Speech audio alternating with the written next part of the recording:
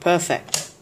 Hey guys, welcome to Lego Slave Assembly, and this time this is the first video of assembly, dismantling, assembly, all that. And this time we're gonna be dismantling this sort of sharpener. It works well. I'll just ditch that away, and we will be working on this. We will be opening this sharpener and checking what actually works, what makes the pencil like so sharp. And yes, by using the foot of this, how it happens, and let's just see what it's all made up of. So for opening it, there are 2 bolts there. That's not a bolt. 2 bolts there. Let's focus. And there are 2 of them there. And I just have to remove all that to separate this line right there to open and reveal what is in. So let's start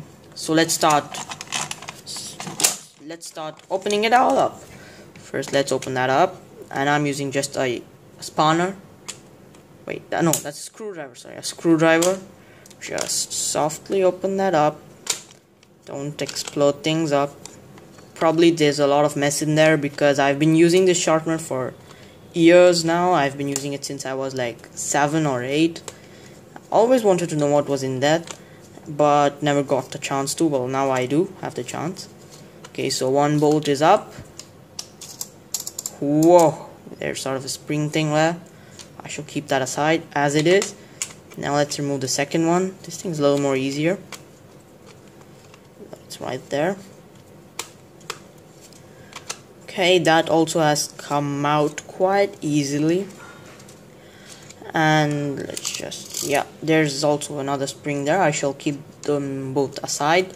Okay, so now, okay, the front portion has come off. Well, this is how it looks. It's actually some animal. That button is to open that right there. Okay, so let's keep that aside. And here is the front portion. I'll remove this sort of place where the sharpenings fall. I'll remove that. And this is just it. This is where the pencil enters. Remove that too now. It's a little tight, but no probs. Let's just remove that. Okay, first one's done. Let's keep that aside safely, and now let's do for the second one. Okay, that one's out too. So okay, I need to screw it out more. Okay, that one's out too now. Now let's just open it and see how the system is actually like inside. Okay, wow. So here is the a panel that covers it, and here is the system inside, and that is quite interesting, guys. There are a lot of gears. I mean, there's only 1 gear. So as I move this right here, this moves, moving the sharpening thing right there. So when I leave a pencil in here, as you guys can see, the pencil is there. This thing just rotates around it, sharpening it automatically. But to stop the pencil from moving, there is the cover, which is right there, the one that was in. So this is how the thing works. Oh yeah, if you guys can see here, it works like that, and the sharpenings fall off from here. They just fall here. And for collecting all of that, there is this sort of, I don't know what you call it, a tiny tray for collecting the sharpenings, and that's all. The system is so simple.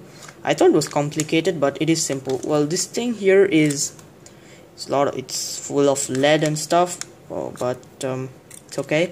And this is not so sharp, so no problem. We can touch it. And this is such a simple system, and it works so well. It is like, I prefer it more than just sharpening with a regular one right there. Sorry guys, with the regular one right there, just like twisting it. This system, I feel, is like more easier for me, just putting it in there and just spinning that so that it sharpens. So hope I've explained everything in there. That is all in here, and this is just a thing for rotating it. So now let's just put it all back together, the assembly part. Now let's just put it all back together.